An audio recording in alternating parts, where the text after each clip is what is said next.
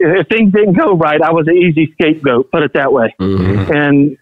And I was okay with that. But, some people can't handle it, couldn't handle the pressure, or they would put their head down and, it would just mess their whole game up or mind up. I just said, all right, you can blame me as much as you want.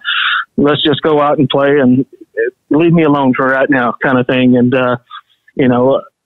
so many people I don't know if you guys remember Billy Walsh that used to play the Metro Stars and stuff. Mm-hmm. Yeah. And he goes, these guys were so dumb that they didn't take advantage of you. He goes, you were like the Dennis Rodman of soccer. Yep. Straight up.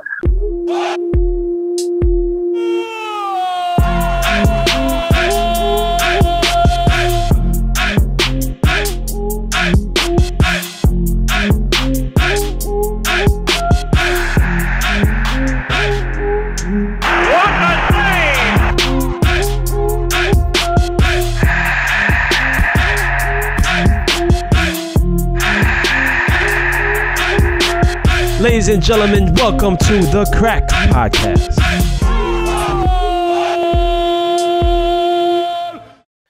Ladies and gentlemen, welcome back to the Crack Podcast. You're on with Damarcus, Beasley, Oguchi, and Onyewu, and my name is Mabricio Mookie Wilson. We're so happy to be back. Thank you for the Crack crew for tuning in. Fellas, how we feel today? It's been a minute. It has been a minute. Look at Bees hasn't shaved. I got some stubble. I don't never shave though. Man, if I shave, I look like I'm 15 years old. Our friends have cursed us out, stating that we haven't recorded recently, but we wanted to kind of wait for a special guest that we have on air today. In my eyes, he's a legend. He's a World Cup scorer. He's a MLS All-Star. And to me, and my co-host might beat me up on this, but he's the best Clint to ever play for the U.S. national team. Ladies and gentlemen, I'm talking about Clint Mathis. Oh, wow. Didn't you just say in the last episode that Clint Dempsey was the best American soccer player ever? He did. This man's a bandwagon. And then now he's you the say best Clint Mathis. Clint. Yo, you can't. You can't trust a New Yorker. You can't trust a New Yorker, man. We literally just spoke to Demps, and you said that he was the best American soccer player for you. He's just trying to get MSG tickets. And that's because Clint didn't get an opportunity to have the career that Dempsey had. Why didn't he have the opportunity? He had injuries. We all have injuries. He didn't have success. How does that have anything to do with opportunity? He didn't have a long stint in Europe, and he's a victim of the time period that he played in. Wow. Hey, I see you laughing while you say it. He don't even believe his words. Yeah, he don't believe it. Listen, I'm here to instigate and cause issues, but there's always some truth in that, right? Look, at the end of the day, Clint was a man. Clint was legit. He was the first America bad boy. Real talk. Yeah. Like he set the path for a lot of people, and people don't even know about that. So I'm excited to have him on. Yeah, me too. Clint played for the Metro Stars while being here in New York. He's the first soccer player I see live a Rockstar NBA lifestyle. He had the restaurants on lock, the clubs on lock. The man had a Sprint deal. I don't know if you remember that. This is a time period where making long distance phone calls, you get charged extra, and this man had a phone where he didn't have to pay a bill. I thought that was the coolest thing in the world. Now that's normal. Everybody got phone deals. B's got a Sprint deal. Everybody got a Sprint deal. As soon as I retired, I got cut off. It's like, wait, you retired 2 months ago? All right, sorry, this phone's been disconnected. We don't need you. Did they let you keep the phone? Yeah, they let me keep the phone. All right, that's at least that. But nah, they cut I got that deal cut short real quick after I retired. We're gonna be a little bit different today with Clint Mathis. He's gonna call in. He's on the road. He has a different lifestyle now. So Clint will be calling in. So I'm excited for that, regardless, to speak to this man. And I think he'll give us a little bit more since he's not in the house with his kids and his wife. I think he'll be a little more truthful. We live the glory days. He has no reason to lie. We live the glory days, man. But talk about glory. United States has beaten Mexico in a final of a cup. Yeah, it's a cup. Nations League Cup. The first first inaugural. I don't know what the hell it is. I don't know how it's from the Gold Cup, but they have won a championship, and I think it's so important for Greg Berhalter and the young core that they have. Guys, did you see the game? Obviously, Gooch did, and I heard Beasley was on the field. Tell me what your thoughts were. Did you cry? Did you get flashbacks at the times where you beat Mexico? Something today. You on a roll today. Yeah, you on a roll today. I was just like any other American fan. I was happy. The way they played, the way they battled back, the way they showed resilience in the game. All those words that everyone's already described about the national team as far as how they got the job done against Mexico. So, for me, being a fan of U.S. soccer, I was happy to see them win beat our rivals. And really, that was the first time in a long time. And I don't really see anybody talk about this, but the first time in a long time where it felt like a rivalry. Yeah. The last couple of times, that's kind of why I asked Weston that question back in his episode. The last couple of times I've seen USA play Mexico, and this on both teams, it was soft. Yeah. It was just they wanted to play the game and wanted to get out as quick as possible. They didn't have that fiery edge, to the match. So I was happy to get that they got back to that, and then they won. So I was happy to see them lift the cup. Yeah, I doubled down on that. I wasn't pleased with their performance. I was pleased with their character, because for a long time, everybody's been saying that this young group has all the talent in the world. They just don't have the heart. And that game for 90 plus minutes, extra time, you saw the heart. They didn't come back once. They came back twice, and they beat Mexico. And I think this is the first, because the last couple matchups, Mexico has beaten them in the Gold Cup final after that as well. So for me, I was proud. And I think I saw, or I felt at least, the players understanding the importance of these games against CONCACAF teams, and that it's not easy, right? Like, regardless of where you're playing in Europe, they understand now, playing Honduras, it's not a guaranteed win. Playing Mexico is definitely not a guaranteed win. They have they took some growing pains from this tournament. I'm glad that they were able to finally lift a trophy, because everybody's been waiting to hear them lift a trophy as a national team. So, Beast has lifted hundreds of trophies in his day, so I'm happy that these boys were able to essentially confirm their seasons, because they won 13 titles overseas and now come back home and get this Nations League title. I say Grumpy. Go ahead. No, I want to say a big shout out to Greg Berhalter. I'm the first one to say that Greg is an experience. I'm the first one to say that, I think that the United States deserve an experienced international coach. But Greg Berhalter made some key decisions. He got the win. And I just want to give a round of applause to Greg. Round of applause to you. I'm hoping that this builds confidence in yourself and your program and what you're trying to provide.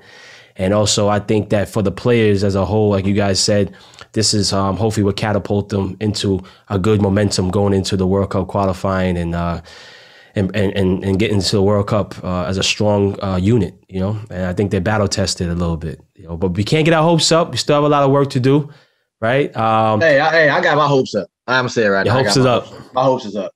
They play, I was waiting for a game like this, and I'm glad they came out and really showed, not even, like you said, not just the talent, but the way they want it, the attitude in which they played and all the energy and, that urgency they played with. I even liked when the ball came out of bounds and Greg ran and threw the ball back in almost to, himself. Did he almost get tackled right there? He almost got tackled as well. But, like that, I'm saying? I saw the urgency throughout the group, throughout the team, and not just not just the players on the field, but the bench, the coaching staff. And that's what you want, especially in CONCACAF. You're going to need that. If you get down, you're going to be down in games. So it always depends on, how, like Gooch said, your character and how you come back in those type of matches. And they did that. And, I'm ecstatic, man. My hopes is up. So my hopes is, it's high. Gooch, who impressed you? I would say that Weston stepped up as the leader of that team. I was thoroughly impressed with Weston, how he just understood. His fight never deteriorated in any part of that game. He was run. And I've always said, like, he needs to start from a lower position to get back and forth. And him playing next to Acosta there allowed him to have the game in front of him instead of playing with his back to the goal all the time. And, you know, for a player that's not 6'5", 6'4", he was winning everything on the offensive headers. And I was like, wow, this guy's really taking this team on his shoulder and like telling them, come on, let's go. Even in the Rumble, he was like, dude, let's go. Let's do this. You know, Bees would have been in the corner just watching, drinking water, sipping his tea. Bees have been stretching. Don't play me like that. Don't play me like that. But also he kept his head. Yeah. And for a young player and for an intense game like that, it's not easy to do. But he was always there for his teammates, first to step up, first to protect. And he did a hell of a job, man. Bees, who impressed you? Well, I mean, okay, you know, I'm going to go before we get to that, because we talk a lot about, you know, players and how good they've been, and obviously, and they deserved it. You know, they played well. But I want to switch it. Who are you guys not impressed with? We always talk about, you know, different players and how we, you know, they're good. They did taking the well, Mookie route. Yeah, I mean, we're gonna be real. All right, you start off then. So, me, and I always say, obviously, Mark made a couple mistakes, but then as the game the game went on, he got better and better. But I think the guy that I think was just dropped his level a bit was Acosta. I thought, and obviously in the game, like towards the end, yeah, he made some good tackles, and he won a couple good balls in the middle of the field, but like his passing was off. I thought the level of the game was a bit high for him in the beginning, and I just felt that, you know, he struggled in the beginning, and I think it went unnoticed a little bit because of just the battle with USA, Mexico, the rivalry, and obviously Mark having that mistake to lead to the first goal. But I just thought his level was a bit under his level that he's usually playing at. Mm-hmm. Mook. Oh, I go next? Yeah, you gotta go next. I have two. I have Tim Ream. I think that he's a player that we've seen already is not on a level of the international play. I think he's very slow. I think he's not a good tackler and a good 1v1 defender. He's not great in the air. I just don't see what he brings to the table besides age. I'm sure Greg went with him off of experience. I want to say with Mark McKenzie, I think it was brilliant what he went through, because again, I think those scars he needed to know what that pace is and that intensity is. He showed, especially the following game, that he has the quality. His passing out of the back is better than what he showed against Mexico, but now he knows his speed. You will see him, I think, flourish as a right center back in the future, and I'm happy and I'm proud of him. And I think defensively, no matter what he did, he always was elite, where you couldn't beat him 1v1, and gave a really, really strong presence in the back. I think we have to talk about Josh Sargent. You know, it's so important that we speak on our attacks and our striker, because we struggle to score goals. And Josh Sargent, for me, who I think is a talented player, had a season where he didn't produce a lot of goals. And you guys know scoring goals is about form. And I think you should be chosen on how you did during the season, how many goals you scored. And I think that as a 9. Huh? He is a 9, you know, and unfortunately he plays with a team that was relegated, a team that doesn't get a lot of service. So he not even as comfortable as he should be on an international level in front of the net, scoring with either foot. I mean, he had chances on his head. He had chances turning his back to the goal, and it just wasn't there. He has the quality. He's a good player. So I'll ask you this, because I brought this up because a lot of people were talking about Josh Sargent, and maybe he's not as clinical as people would want as a 9. And they brought up the same kind of debate that you're saying, that he's not scoring enough goals. So especially in the Honduras game, right? He didn't get any goals. Everyone's like, oh, you know, I see about you, came in, or Pay Folk, he likes to be called, came back in, scored the goal at the end. If Gio had squared that ball that he missed wide and he tapped it in, and Josh has that one goal, plus the save that he saved off the line, would he have then been like, all right, he had a really good game? No, he had other chances besides that one ball that could have been squared to him. No. I'm not saying he doesn't. But I'm saying if that ball if he had scored that, would your tone? Man, if Bees had hair, he'd be a model. You know what I mean? Like it just doesn't. You know, like I hear what you're saying, Gooch, right? Because like it could be the smallest thing. It could be the smallest thing that decides if you had a good game or a bad game. 100%. But as a 9 in international, at least you need to just score 1 out of 5 chances you get. And he had 5 chances. He had no goal. So you say Tim Ream, Josh Sargent. Who was the other one? I just spoke about Mark and how I think that's a good thing what happened to him. You know, I'm glad that we won, but I'm also glad that happened to him because I think he's going to move forward stronger in the future. I mean, I've told him before, my first start for the national team, I got a red card. Mm-hmm. Right. And I thought my career was done. Right. And, you know, feel upset because, you know, you can do better, but understand that and then make yourself better after that. And I think that it was a great learning curve for him as well as the whole team, that game and this tournament and the level of competition. Let's say for my player that I thought didn't play as well as I wanted him to was Serginho. And nobody thinks about that. And I think in the last friendlies, he had such an impact offensively and like he was all over the place. And I felt in these last 2 games, it was kind of not that he played terrible or anything like that, but he wasn't highlighted as he was, you know, and he played on the right in the first game. Then he switched to the left. Hopefully he was more comfortable. And I think that both teams did a good job at just, you know, neutralizing his threats. You know, he had a couple good runs here and there, but I would have expected him to contribute a lot more. We're talking about Christian, right? No, I said Serginho. I mean, Christian. He threw no. Look. At the end of the day, Christian is aware that he. Come on, son. We have to talk about Christian. Christian, listen. At the end of the day, Christian had one of the fewest touches on the ball in the game, right? And that was whether he couldn't find the ball, whether the team couldn't find him. At the end of the day, he didn't play to his level that we're used to, that we want him to. He's Captain America. We have all these expectations riding on him.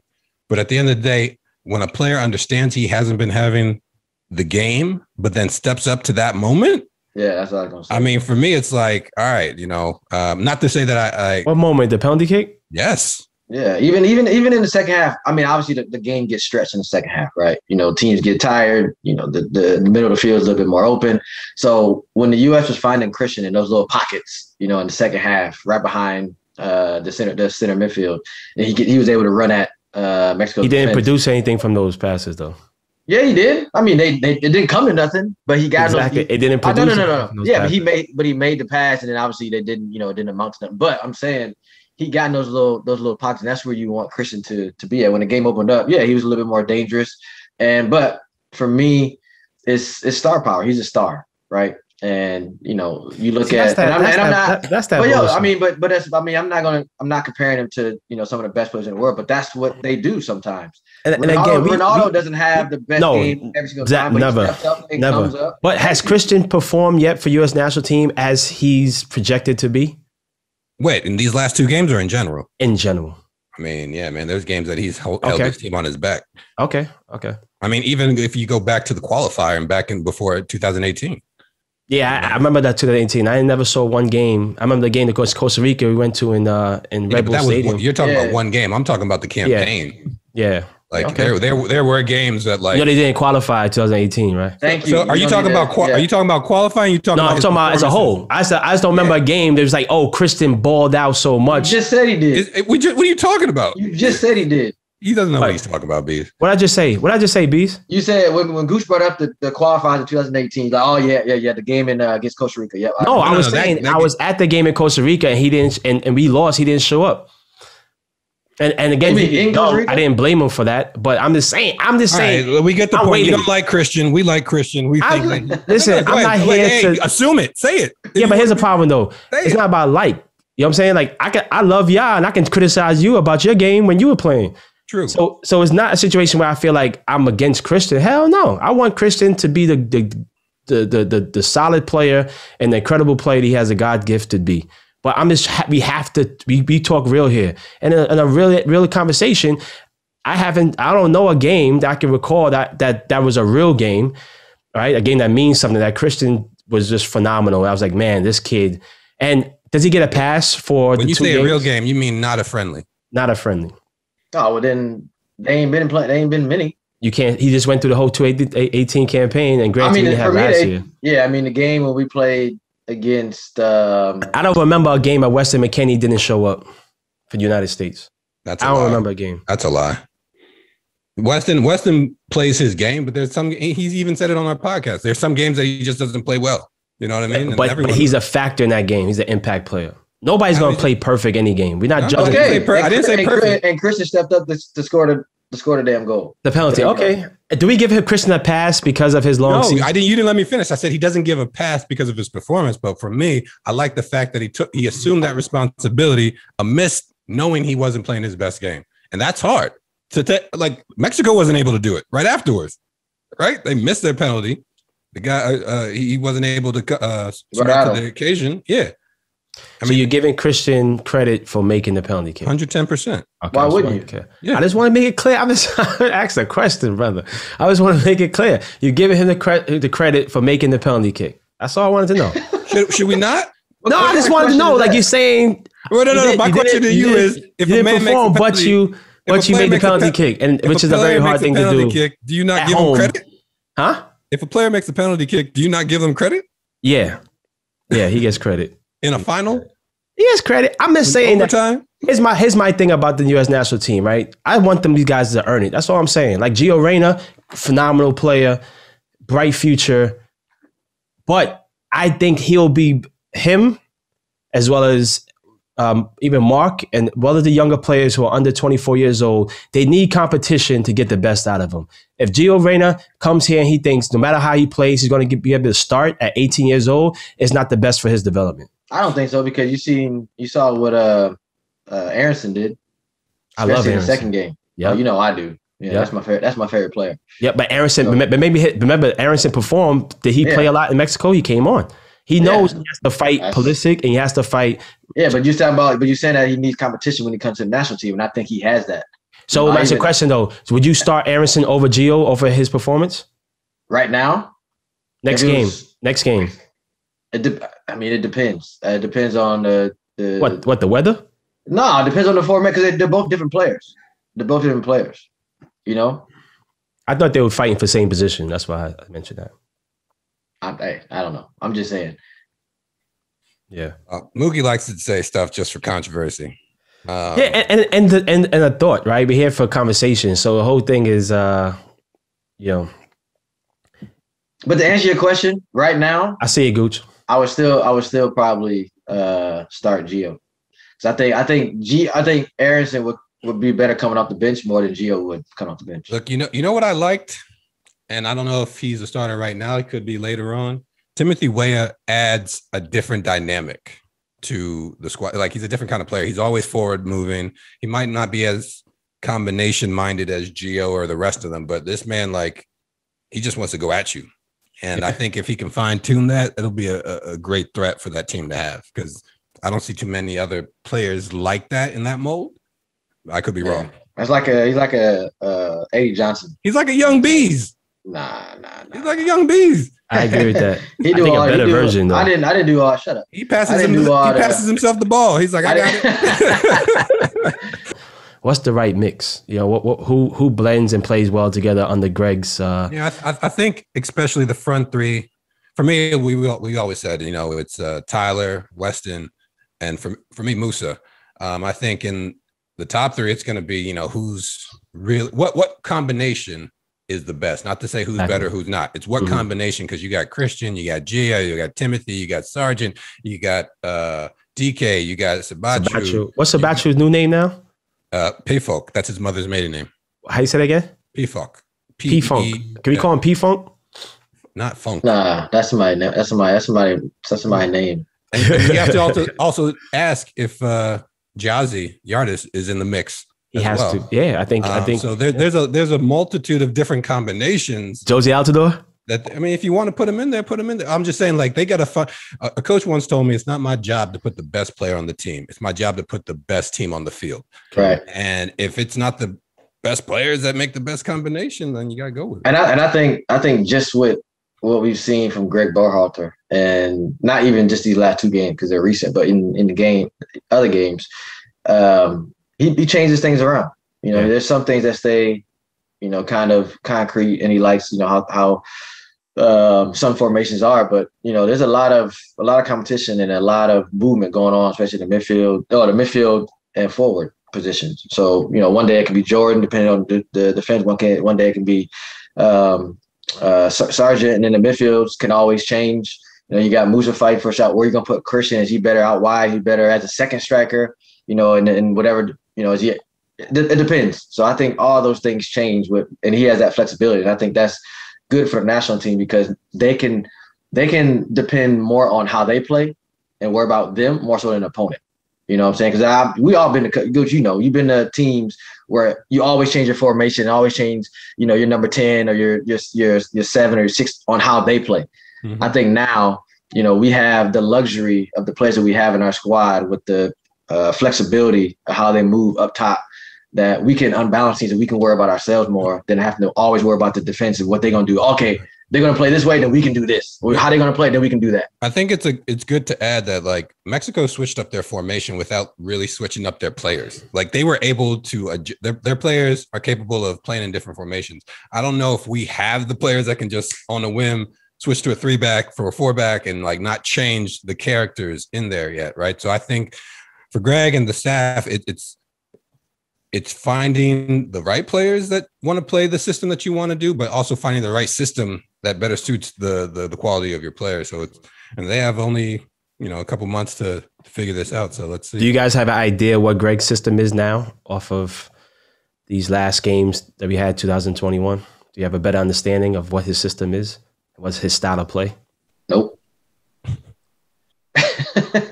I want to introduce to you the Crack Crew. Somebody who has a stellar career. I mean, started out with US 17 national team. Hello. Hold on, I ain't ready for you yet, Clint. You started out with U17 national team. Was Gatorade Soccer Player of the Year, 2-time All-American. Drafted by the LA Galaxy, did 11 years in the MLS, scored over 67 goals, was the 2002 World Cup, first goal to score in the World Cup 2002, had 5 goals in 1 game, but at the end of the day, I saw him run New York City. Ladies and gentlemen, let's give a big round of applause for the best Clint, Mr. Clint Mathis. What up, what up? How's everybody doing? The man, the myth, the legend. You've been under the radar for about 10 years now. Yeah, which is a good thing. Great thing. What's up, Clint? How you doing, man? It's Beast. Yeah, doing great, brother. How you doing? Good, man. Good to hear your voice, bro. Hey, Clint, man, we were told by your publicist we couldn't show your face because we didn't pay enough money. So thank you. Well, that's the first reason. The second reason is nobody wants to see it. Well, Clint, this is where you calling it's been from, a long man? time, brother. Good to hear your voice. Yeah, good hearing from all you guys, man. I'm excited. Where you call? Bees want to know where you're calling from. I'm calling lovely Southern California. I live in San Clemente now.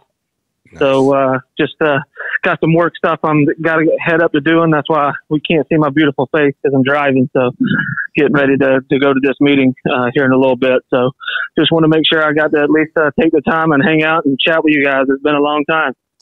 Hey, Clint, before hearing our beautiful voices, what were you listening in the car when you have a long drive? What are you playing? Well, right now, I mean, it's probably not going to be in the forte like it used to be in the day because my kids don't really need to listen to that kind of music. So it's actually a little country. brought my grassroots back out, my redneck style side. So I'm a bunch of music. Man, you went from P. Diddy to country style. I love it, man. I love it, man. Exactly. Well, half the country songs now are rap songs anyway. So. It's funny you say that. There's a new rapper, a country rapper who's coming out, and he's I'll make sure I send you his album, man. I'm working with him, so I'll make sure I send his album. But Clint, I just want to get started off. I mean, you had obviously one of the best careers, and you're one of the most phenomenal and most electrifying footballers to come through the U.S. Soccer Federation. But am I clear that you're not in the Hall of Fame? That is correct. I am not. How do you feel about that?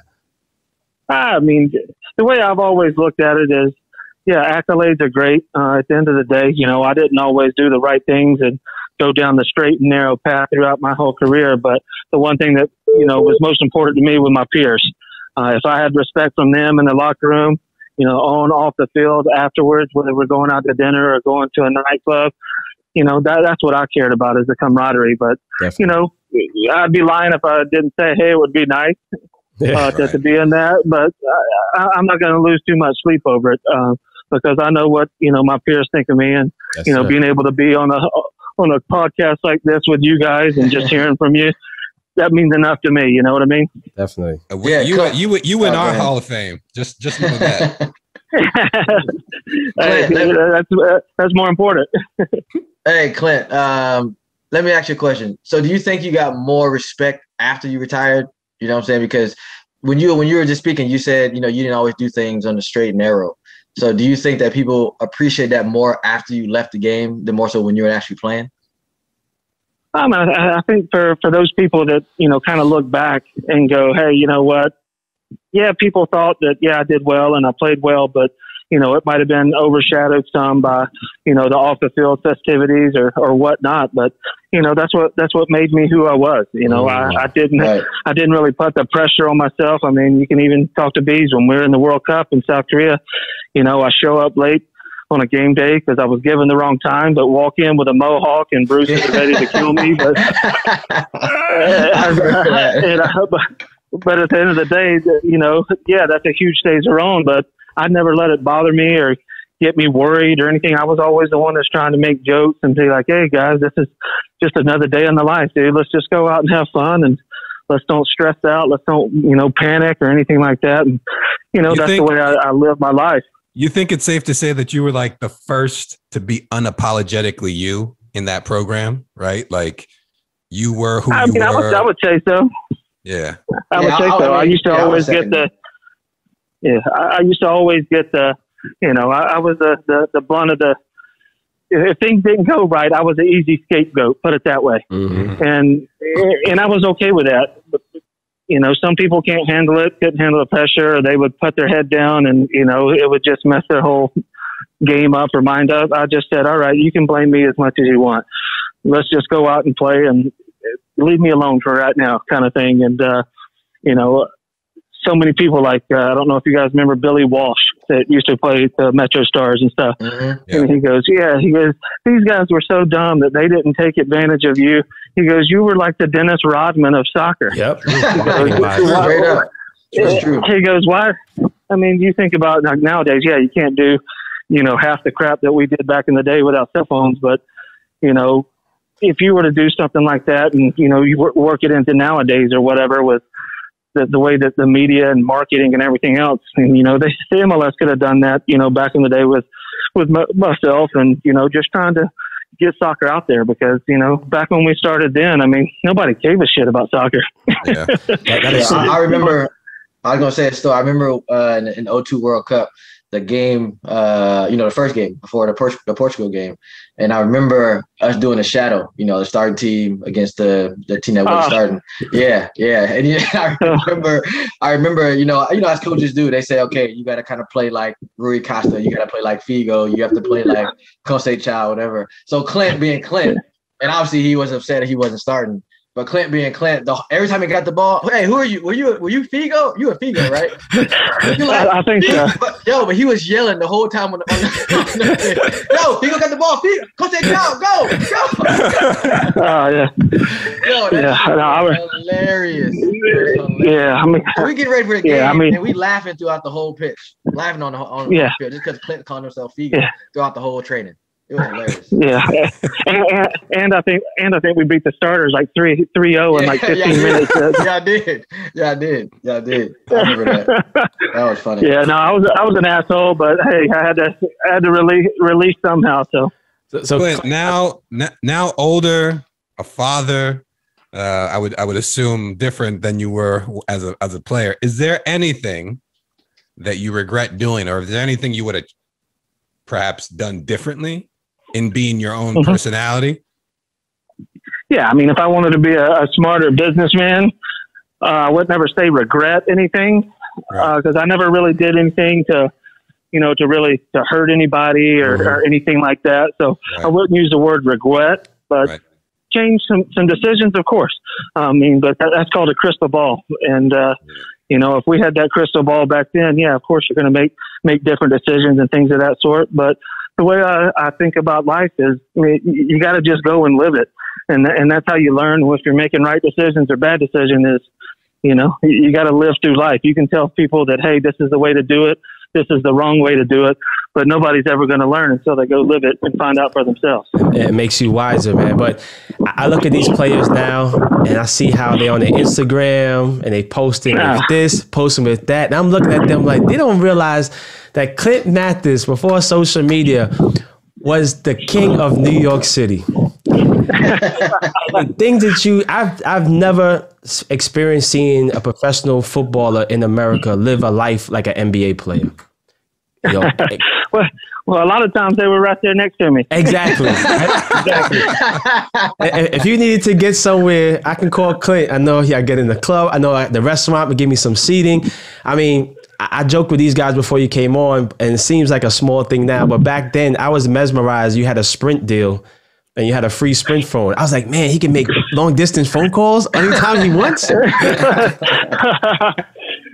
People always say, hey, what do you think is soccer like a God-given talent? Is it a work ethic type of thing? And I go, it's both. Yeah. I was like, but as good as you think that God gave me talent to play soccer, that's not his best attribute that he gave me. And, God gave me the ability to be a people person. Definitely. And, I can go hang out with the boys in the club, listen to rap music, or I can go down the street with my cutoff jeans, wife beater, and hang out with my rednecks drinking PBR. Definitely. And so I'm a people person, man. I love good people. We need more good people in this world right now with all the crap that's going on. But preach. Yeah. I mean, that's how I tried to just continue to live my life. And I wanted people to have fun. I mean, I won't forget the time Beasley, Chicago comes in town, we're playing. Yeah, we go to try to kill each other on the field. But, after the game, he's already set up for his birthday party up in the booth. Yes, sir. Popping bottles with models. Yes, sir. That sounds like Bees. Yeah, so Clint, that brings us to a situation. Bees has told a story in this podcast, and I think that he misread and said your name and put you in this story, and I think he's trying to hurt your reputation. I let Bees tell it. He'll know what I'm talking about. So remember Clint, we had the qualifier. I don't think he was a part of the squad, but it was me and Corey. And we I was injured. Yeah, you were injured. Yeah, I was injured. Exactly. You were injured. So you're like, yo, I'm going to this club, I'm going to this spot, blah, blah, blah. Y'all come with me. And we like, all right, bet. So me and Corey went to the spot with you. And that's the night that I saw Leonardo DiCaprio in the club, in the lounge or wherever we went to. I never forget that he had a dad hat on, kind of, pushed down a little bit, sitting with a chick. And 20 women. And then, yeah. Anyway. And the thing is, I was going to say, and the thing is, nowadays, those same girls around them are still the same age. But yeah, you remember that story. So then after that, obviously the time we were supposed to be going to, I want to say Grenada or something like that for a qualifying match. But then the time that we were supposed to be leaving the hotel changed and it went to earlier than later. And then me and Corey got to the air. We went straight to the airport. Pam tried to save our ass, but it didn't work. And Bruce came and talked to us like, yo, this ain't what it is. I'm letting y'all go. And then obviously the elder statesmen like Claudio and I think Eddie and Ernie was like, nah, we need them. They have to play. They just gotta, take a fine and give it to a charity. So that's what we did. But that was one of my famous nights with Clint. And then I beat, Leonardo DiCaprio. Oh no. And just to go back from earlier, what we said, I got in trouble for that night too. By who? You weren't even in the squad. Who? How'd you get in trouble? Don't worry. I got phone calls up to me like, "What are you doing taking these boys out?" Yeah, wow. Bruce called me every once in a while. Damn. That was just a normal Tuesday night for Clint, Leonardo DiCaprio. Honestly, if I was injured, man, I had nothing else to do. Hey, what was your relations like with Bruce Arena? Yeah, it was a great relationship, man. I mean, a lot of people thought that it was bad, but it was like that love-hate relationship. Yeah. I was the guy that was the son that, he wanted to have, but he had to say, hey, I need to reprimand this guy. And then, you have to have a downfall, and I'm okay with that. But one thing I do respect from Bruce, and a lot of people don't know this, so keep it quiet. Just kidding. Is when he brought me back when I was leaving Colorado to Red Bulls when he was coaching there. And then after that season, he got pushed out. And he went in. Once I found out, I went to his office. I was like, hey, Bruce, I'm sorry to hear this or whatever. This is bullshit, whatever kind of thing. I don't agree with it, but I just want to come and tell you, in case you leave before I got to see you. And he goes, hey, Clint, you know what? He goes, you're the only person that's walked in this office and told that to me. Wow. And he goes, and I know whatever relationship that we had and what people think. He goes, I've always respected what you've done. And now I realize more than ever through all those times that you were always there to try to do the right thing for everybody. Definitely. And I see that now. Definitely. And that's all I needed. I love it, man. Yeah. Respect. That goes about the stuff that you said behind the scenes. Like, you don't care about the awards, and that you're respected by your peers. You're respected by your former coaches. And at the end of the day, when all said and done, that's the only recognition that we all need, right? Right. I mean, I can't take any of this shit to bed with me when I die. So as long as I know I can feel this when I'm getting, praises from you guys, from people like Bruce, the ones that everybody else always respects, I only care about those kind of people respecting me. And that's all I can do in life. I don't need any awards or money or whatever. Yeah, all that stuff's great, but you can't take that with you. True. You sorry, this is one I need to know about, but you talk about respect. And listen, man, for me, when I was watching you before I got on the national team, 02 World Cup and everything, and then you made your move to Germany, talking about respect, I want to know what happened, what went down, what went wrong while you were in Germany. And don't sugarcoat it. So, no. So you mean what happened with the deal with Bayern Munich, or once I was in Germany and why I came back? Well, I'll take all of the above, man. well, let's start with Germany, because that's the only reason I ended up at Hanover. And so when Bayern Munich, they ended up winning Champions League that year, and then they were coming through New York, and this is when it was back with the Metro Stars at Old Giant Stadium, and we were playing a scrimmage game against the team or whatnot.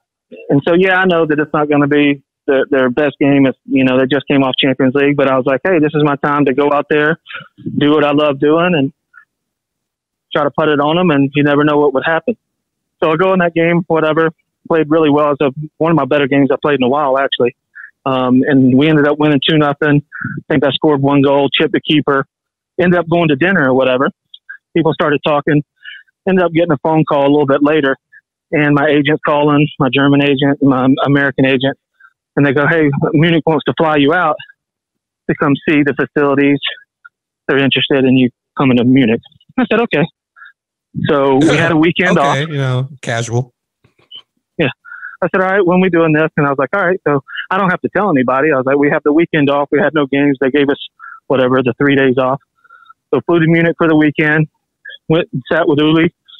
Karl-Heinz Rummenigge, ended up going through, came to an agreement on numbers, had a dinner, had beer, signed the contract, done deal. Wow. Well, back then it was, hey, you had to worry about, the league, proving everything. It's a lot different than it is now, obviously.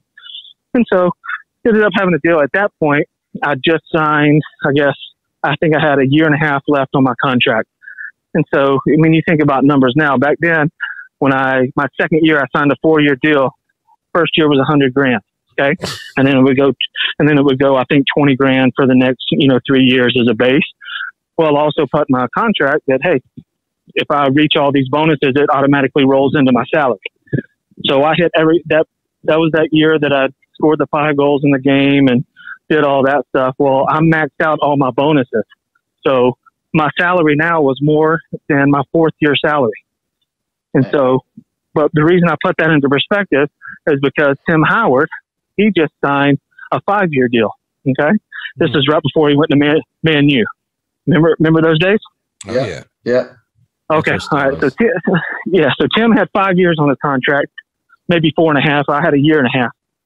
So flew to Munich, blah, blah, blah, come through.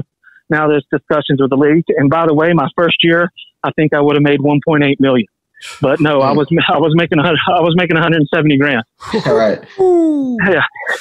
And they flat out told me, they said, hey, if you play more games than our guy last year, the least amount of played, the play on the team with the least amount of games was 19 games. Yeah. And they go, if you play more games than that, we'll rip this contract up and give you a brand new one. Wow. I said, okay. No problem. Right. So now the league gets involved with and they go, hey, he's never played in Europe. You know what? We'll give you this amount. The league's like, no, we'll take $6 million. Well, at that time, we hadn't heard of any transfer fees going like this. Right. And so they said, no, we're not going to give you $6 million. What we'll do is we'll give you, I think it was almost structured just like Tim Howard's was. Ended up being like $4.5 million or something. $4.5 million. League said, no, we'll go ahead and we'll take Clint. So they came back to me, said, hey, we'll give you a new contract. We'll give you $1 million a year to stay in the league. Go through. I'm not trying to be long-winded on this story, but you wanted everything. No, please be long-winded. Go ahead. Long-winded. Yeah. Yeah. So then the league offers me, and we're getting it to it. So it's all right. Well, if you want to keep me here and you want to do this marketing stuff you're talking about, it's got to be $1 million a year then. So like, all right, yeah, I think we can get that. Going to get Pepsi to pay it. Well, back then it wasn't supposed to happen like that, but you can get anything done, I guess, in this world if you want it bad enough. Mm-hmm. So we go down to one of the last few games. We were playing DC United. Somebody came and split tackling me, and I stepped on the guy's back, red card, out, missed the game. All we needed was to tie or win one more game to make the playoffs. Well, we go through, didn't end up making the playoffs, and the coach and the GM at that time blamed the season on me, and the league took the $1 million contract away from me. What? Before I could sign it. The league took it away from you? Yeah, they said we no longer offer this contract. Yeah, the league owned everything. Yeah. So it wasn't New York that was like, we don't want to give it to you anymore. Well, those two said that I was the reason that we didn't make the team. Wow. See, New York really didn't want to pay that money. Wow. Goose, the league signed all the contracts, bro. Yeah, I know, but like sometimes maybe the club tells the league, listen, don't do it anymore. Versus this was before that time. Yeah, the league could have put me on any team. The league could have put me on any team they wanted to at that point. Yeah. So at that point, let me understand chronologically. At that point, you had already passed on the Bayern because New York has said they're going to match it. I didn't pass on the Bayern. I had no say so. I wanted to go to Munich, right? But they had to agree on a transfer fee because I had no rights then. Jeez. So it wasn't up to me. The league said, well, you know what, we're not signing it. And so they got twofold. So they kept me for another year and a half. I said, well, I'm not re-signing. I don't care what you offer me. And then that's how I ended up going to Germany. So went and tried out with a couple teams. Almost signed with Mick McCarthy at Sunderland. Oh, wow. But he had to wait. And then he was waiting on a board meeting on Monday. I was like, well, I can't wait, Mick. I got to leave Friday. And it's so funny. I found out he said that was one of the worst mistakes he's ever made in his coaching career by letting me leave Sunderland. So then I signed at Hanover and que sera. So everything was good. Ralph Ragnick's there, got along well. Then we brought in Ewald Leinen, who is very harsh. I mean, Germans are blunt and to the point, which is great. Germans kind of don't even like him, and so. He brought in some of his players, and Visa know this story too, because I believe he was at the game. I ended up, we were playing in Soldier Field. We were playing Poland. Came in for a game, and during training, I ended up tweaking like my Achilles going to do a volley. And so I was rehabbing, and I didn't start the game. I came in second half. That's when we whipped the ball in. I crossed it into Bocanegra for the header win in Chicago, game over. So then we go to preseason, and we're running in the forest. I step on a rock and bust my ankle open. And from then on out, he would never start me, never do any of this stuff. That was I take that back. He did. He put me in the pen. That's where the whole watch, when I point at my watch, and I grab myself. So that was that issue. But I was looking to go to some other teams. He was going to get fired. And the president even told me, hey, Clint, just relax. If we don't win today, the coach is getting fired. Well, that goal that I scored off that volley actually saved his job. And so I went through that, and then I was looking to go to some other 3 other German teams. But then I get a phone call from John Ellinger, And John Ellinger goes, "Hey, Clint, I just wanted to call you." He goes, "Remember back when we went to the World University Games? This was right when we were out of college." And he goes, "You told me that if I ever got a professional coaching job, you would drop everything what you have, and you'd come play, and you'd come play for me." And I said, "Yeah, John, I told you that. I'm a man of my word." I was like, "Where are you at?" He goes, "Well, we're starting the team, Salt Lake City, RSL." He goes, "I'm going to be the head coaching job." I said, "All right, I'll get out of my contract." So got out of my contract with Hanover. We parted ways happily, and that's how I ended back. Because and won the MLS Cup. Yep. So I said I'd rather keep my word than screw somebody, lie to them, and then it wasn't the right business decision by any means. If I would have known now, or then what I know now, I could have been like, "Hey, John, I'm not going to come play for you, but I'll write you a $100,000 check if you call it even." Yeah. Clint, one of the reasons why we do these shows is to kind of bridge the gap, right, of the generations. And you giving this story, is so important, so much value, right, to the next up and coming U.S. national team player who will go through these same type of scenarios. What's your thought process on the recent core and the recent games of the U.S. national team and these young ballers that they have playing in Europe? No, I've been happy, to be honest with you. I've been very happy to see that, no disrespect to MLS. I love this league. That's what, made my whole career, and, tell them where we would be if it wasn't for this league. But it's still got, a ways to go. Our national team kids got a ways to go, but to see the age that they're at, it reminds me of the Beasleys and the Landons that, in the U.S., kids that were 18, 19 years old had no business playing on the world stage coming from this country, and even the rest of the world, if you look at it. But that has changed so much. I mean, if you're, just now getting on the national team and you're 26 years old, dude, you're over. Right. You're way too old. Way too old. Way too old. It's not for you if you haven't made it by 24. Yeah.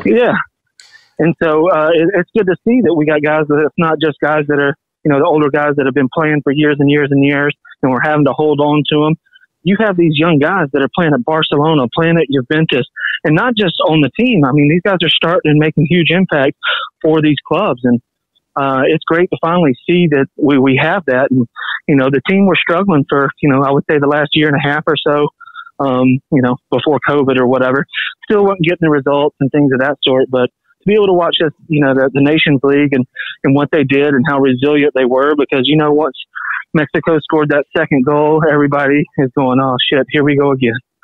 Just giving it away or whatever. But these guys were resilient. They fought back hard, and they're fucking good soccer players. And that's one thing that we never got respect for, I don't think, until like the 2002 World Cup.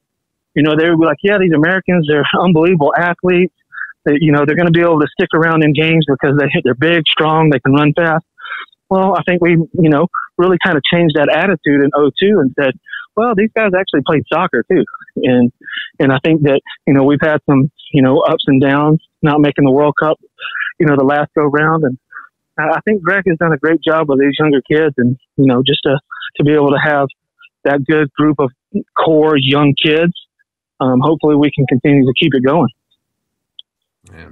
I mean, we were speaking about this before you came on. Like, it's crazy to know what the average age of the team is, right? Because like you said, back in the day, you only got like a handful of the youngsters. It was Bees and Landon and Bobby were the first batch. And then, I didn't come in for years later, but we were the minority in that group of experienced players, you being one of them. And then now it's kind of like flipped, where the experienced player is definitely the minority in the group. Like the younger, vibrant players are definitely overwhelmingly majority. So it's a turn of a time. And you don't just see it in the U.S. squad. You saw it years ago at the Belgium squad. You saw it in the English squad. They're saying that they're going to be a lot of promise. So I think it's the transition of sport, really. No, for sure. Yeah, 100% right. I mean, I think I was 26 when I played that World Cup, and I was just getting into my prime. And that just shows the difference. I want to state something, though. In 2002 World Cup team, a lot of people think that United States national team players are just starting now to play in Europe. And you guys had players playing for, Brad Friedel was on Blackburn at that time. Frankie Hejduk was on Bayern Leverkusen. Greg Berhalter was on Crystal Palace. John O'Brien was on Ajax. David Regis was on Metz. Eddie Lewis was on Fulham. Ernie Stewart playing in Holland. Joe Max Moore, Everton. Claudio Reyna, Sunderland. Bees were just about to go overseas. You had Tony Santa playing at Nuremberg. Casey Keller was at Tottenham. We had players playing in Europe, and a lot of times people forget about that, right? And forget about, they think U.S. history just started now, And so I just wanted to put that in there to people realize, do your due diligence. I think that's one thing with, and I've said this before in past interviews with U.S. soccer. They don't promote the history of U.S. soccer. And I'm talking about before us, before 2002. I'm talking about the 80s, the 90s. They don't, and that's one thing that I think that U.S. soccer can be better at is that, tell these young kids how they got to where they are now, and I'm talking about not even the players, because not even the players don't even know, but I'm talking about more so even the fans, the young fans that are coming up. Like, we have history in this country. We have players that have, played in World Cups. I'm talking about, from the 70s, 80s, all throughout, what I'm saying? We never missed a World Cup until recently. You know what I'm saying? And we don't know nothing about, I do, but we don't know as a country, we don't know a lot about those players in those eras because we don't celebrate our history. And I think that's one thing that U.S. soccer can do better at, celebrate our history in U.S. soccer. For sure. But Clint, before we let you go, tell us about you being on the cover of Sports Illustrated, and at that time, he took my spot. Huh? He took my spot. How was the attention from people? Hey. Well, as B said, he took his spot. Actually, I let you on the ESPN magazine with me. So. There you go. No, I'm just fucking around.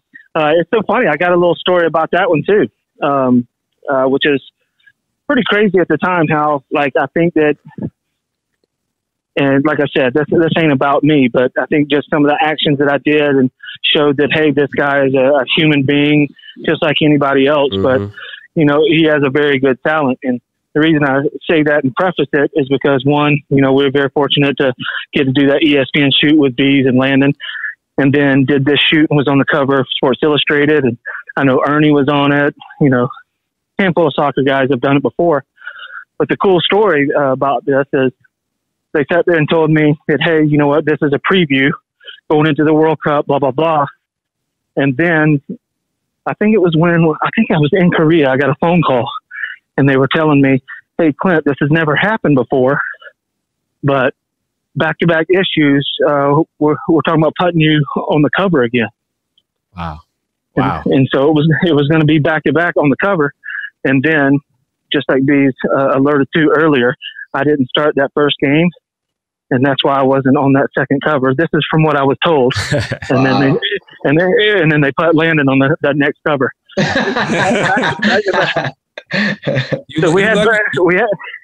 You lucky you didn't get chosen to do that shoot where Bees was. He did. He was in there. Oh, was he in there? Wait. He was in there. Oh, was he in there? Oh, yeah.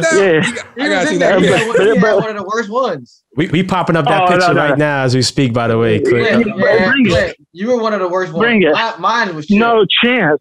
I didn't say yours was bad. I said one of them. I say. Well, I can name three that were worse than mine. Yeah, Landon, Pablo, and Brian. Oh my God! I agree. Yeah, those three. And then I think I went into the other one. Casey was in like a pair of U.S. soccer shorts. He wasn't even putting on clothes. I need to know how they even convinced y'all to do that. Who produced that? Yeah, I hope he was fired after that. He or she. Yeah. I have no idea. I wasn't paying attention. I was just like, let's just get this done so I can get home. Word. Hey, transitioning to coaching, did you enjoy it, or you realize that you were over it and it's time to switch it up? No, I did enjoy it. I love being out there. It was different. I'm not going to lie. I mean, we've already talked about how the generations are definitely different of how we had to do things. And, it's a funny story when you were sitting there talking about, people on Instagram, this and that. I'm sitting here in a locker room and I see two of my players just sitting in the locker room and they both start laughing at the same time. And one of them was Harry Schiff. It was pretty funny. And I was like, hey, you guys laughing. I was like, please tell me you're not texting your teammate right here, are you? And I was literally making a joke out of it. Yeah. And he just like looked at me and got quiet. I was like, give me that phone. I was like, are you really texting him? He's 10 feet in front of you. Why don't you talk to him? But they were literally texting each other, and they were the only two in the locker room, and they were texting each other. So I had to get used to some stuff like that. I did love it. Unfortunately, Frank got let go, and then they let the rest of the staff go. And I was looking at, get some other positions. And then one day I was here in California, sitting on the beach, just reminiscing. And I go, you know what? I was like, I did this my whole life. I was like, it ain't about me anymore. I got 4 kids. Why don't I get my weekends back? And let me just go be a normal 9-to-5er, find something I like doing and keep me busy and just go that route. But that way I know that, hey, I get to spend time with these kids because it's about raising them. And like I said, I did this my whole. You there? And then, yeah, I'm here. Oh, you broke out for a little bit. No, yeah, sorry about that. God bless you, man. I'm glad you found peace and you switched it up, Yeah, for sure. I mean, granted, do I miss it? Yeah. I mean, it'd be nice to be out there on the field, and half the time I'm like, what are they doing? But, that's being a spectator, right? You don't even have to know anything about soccer, and you're still going to say that. Definitely. Sidebar, Bees has a club that he that might open up doors for you later on. So Bees owns a club now. Hey, when you want to come out of retirement, man, let me know. I know good and well they ain't letting Brother Bees open up no joint in Fort Wayne. I already got it, man. We soccer club. He's thinking nightclub. Yeah. See, like you're already thinking in the head of the gutter. He's thinking South Beach. Last quick question, and this could be and I want this to be off the cusp. Favorite teammate you ever played with? Ooh, I'd have to give that probably to Pablo Mastriani. Oh, wow. Why is that? I wouldn't have anticipated that one, but go ahead. Why? Because that man did so much legwork for me and won the ball. Because I was going to either say him or Chris Armas on the national team, because both those guys killed themselves for me. And it was, Pablo was good with his feet. Chris was good with his feet. But when we were on fire, they go, Clint, I'll win the ball. You just get open and let me give it to you. Nice. And like I said, those guys literally killed themselves for me. And, hopefully I served them justice by doing what I did. But, off the cuff, he was my roommate on the national team. We got very close, did a bunch of dumb stuff together, which was even better. And, he was all around good teammate. So off the cuff, I'd have to go with him. How good was John O'Brien? He was sick. To this day, it's so funny. Like, I go back, and I was real close with Tab Ramos. And so Tab was always the one that I thought, like, one-on-one was the best U.S. soccer player. I got to play with him day in and day out. I know he got injured a lot towards the end and stuff, but he was the best one-on-one player I've ever seen.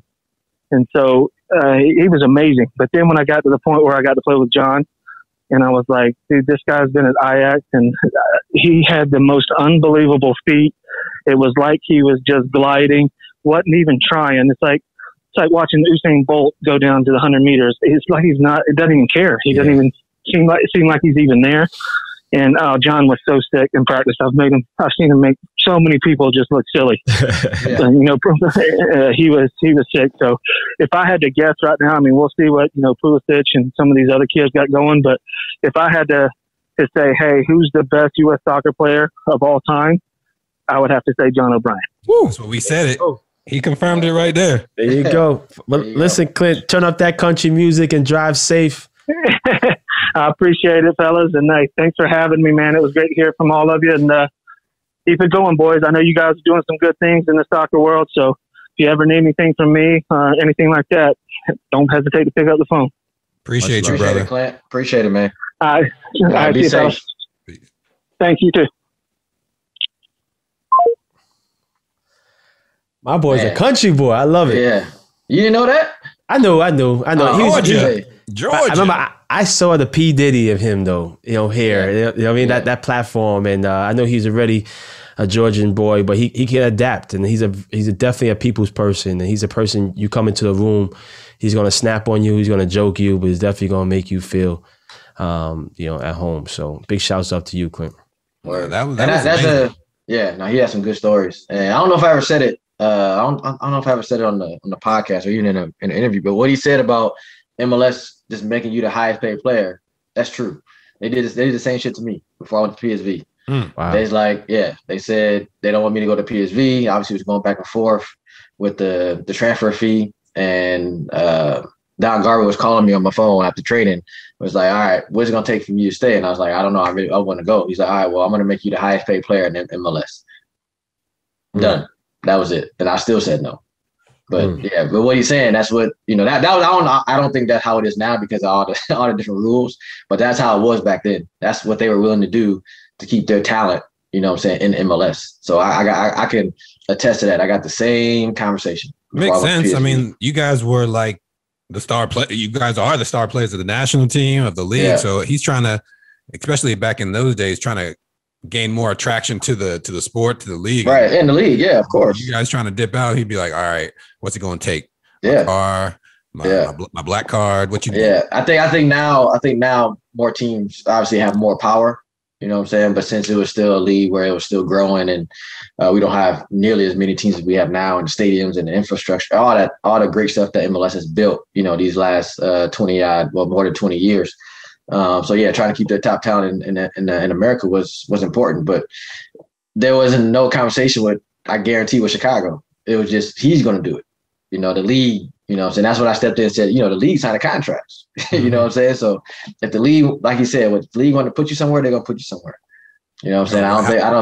I don't think it's like that is, I don't think it is how it was back then, but that's how it was back then. How wild, without us alluding to anything, that he said Johnny O was the greatest player in national teams. We've been saying it. Yeah, everybody know it. Yeah. So go back and watch that interview. If you know, you know. Yeah. Try to put you on. Nasty. And a lot of you guys don't even realize how great Clint Mathis is, right? Make sure you Google that name, hit YouTube for my younger viewers and to ones that really know, the real national team fans, right? And again, I know I'm in mixed with two legends, Oguchi Onyewu and Damarcus Beasley. It's always a pleasure catching up with you fellas, and I missed you guys. And I want to make sure that everybody subscribes, rates, shares, like. All right. And again, we're the best kept secret. But if you know people who will enjoy this podcast, please share with them organically. Right. We're gonna grow this genuinely. This is something that we own, that we love to do, and we keep it moving, man. So I just want to say this show is brought to you by Bet Online. And Damarcus Beasley, what you gotta say? I'm gonna say that I'm the last one to get a microphone. y'all sound great, but I sound like shit. I need to get a microphone. That's gonna be my next purchase after this episode. I'm gonna get a microphone. I changed cities, so I need to get a microphone. That's all I gotta say. Bet. All right, y'all. Till next time. Yeah. Peace.